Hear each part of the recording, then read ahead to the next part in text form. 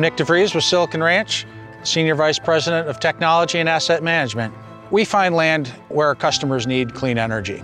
Sometimes you can get some flat rectangular plots.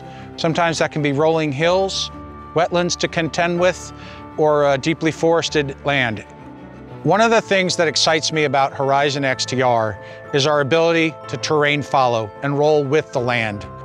It allows us to decouple some of the earthwork that used to be mandatory and allows us to build the best structure for the land as it is right now. Maintaining a healthy vegetation, healthy soil, healthy biodiversity is important for the long-term value of your power plant. At Silicon Ranch, we've looked to XTR for two different kinds of projects now.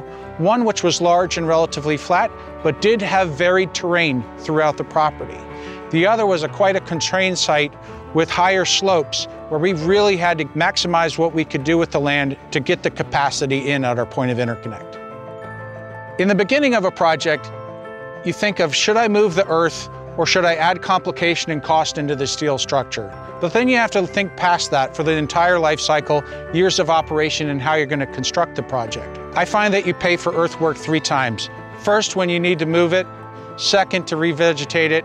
And third, to work out any new hydrology issues or areas where you hadn't vegetated it right to begin with.